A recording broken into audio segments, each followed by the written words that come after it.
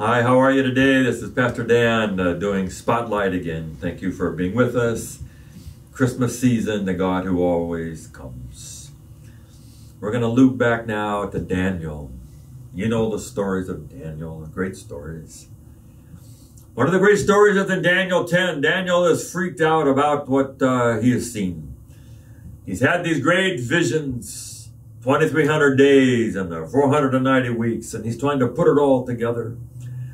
But whatever it means, it probably means there's going to be a lot of time. Not going to be tomorrow. Not going to be when he wanted it to have all work out and everyone back to Jerusalem and out of captivity. Come on, God, let's hurry this up. And he's scared and he's in anguish. And it just sounds like he is exhausted and he's tired and he falls to the ground and he goes into a deep sleep. And here comes this message. We don't know exactly who this is. There is a camp that said this is Michael, this is Jesus himself. That Christ himself came from heaven to say, Satan tried to stop him, the prince of Persia tried to stop him. He said, I have gone past that. Michael, help me, the archangel. So is it an angel? Is it Jesus himself, Christ? Someone from God. God sent someone. And what Daniel needed, he got.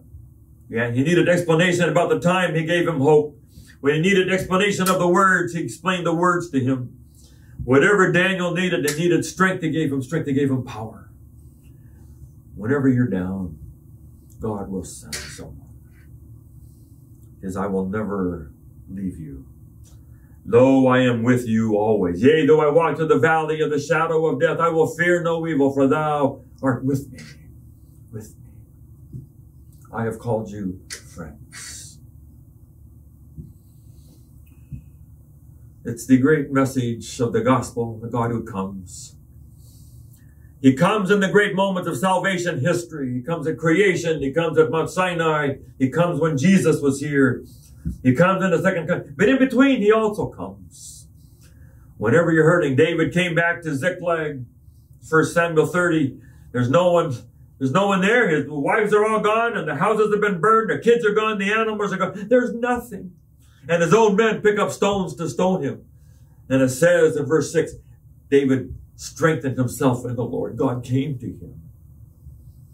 Can you find that God? Do you know how to call on God and he will come to you? Elisha came to the same river when Elijah was gone and he said, how am I going to cross this river? Elijah's gone. He said, God has to be here. And God came and opened up the water. Do you know a God who will always be there? God comes to Daniel and he says, you are highly esteemed. Don't be afraid. God thinks a lot of you. Wouldn't that be great to hear? God thinks a lot of you. You're highly esteemed. I have run out of gas. Call my family. Can you come get me? They come. When my father got hit by a truck, the waiting room was full of my friends who left work and came to be with me. A guy got hit in Vietnam when the bullets were flying and the captain called everyone to retreat. But his best friend went through the bullets. The captain yelled at him, don't you go, come back, I ordered you to come back. He ran through the hail of bullets, grabbed his friend, put him over his shoulder, and ran back. And his friend said, I knew you would come. I knew you would come. God comes.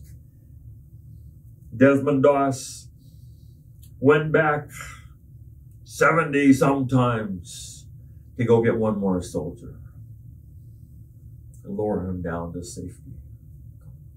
Our God will always come wherever you are. He knows where you are. He knows what's going on.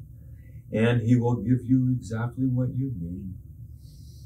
You have to be able to do it. Maybe you won't be able to call a pastor or a counselor or a friend or anyone else. And you have to be able to go to God himself and he will come. That's why these great moments of scripture are for us. Because he's come every time. He will come for you. He will come for me. He's come for me. There have been times where I just, I can't face this. I don't know how to do this. It's too big for me. And somehow money comes or someone comes or somehow the next day the sun comes up and it works out. And we can go on. And the story of Daniel 10 is that you can always count on God. He knows where you are. And he will send someone, or he'll come himself from heaven.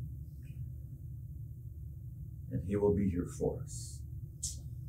That's the Christmas message. I pray that you will experience it and be blessed by it. I can't tell you hear a voice, but I can assure you that God is with you. He will be riding shotgun with you all the time. He is your wingman. He's in the middle of your life. He's within you. And I take this verse absolutely literally. I will never leave you. I am with you always. This is Spotlight. This is Christmas. Thanks for being with us. God bless you. Thank you for watching Spotlight. We're so excited about this. We hope that you'll subscribe and so you'll get all of them. And please just forward it on to others and tell other people about it. And let's just see what kind of an audience we can get for these messages of Spotlight. God bless you.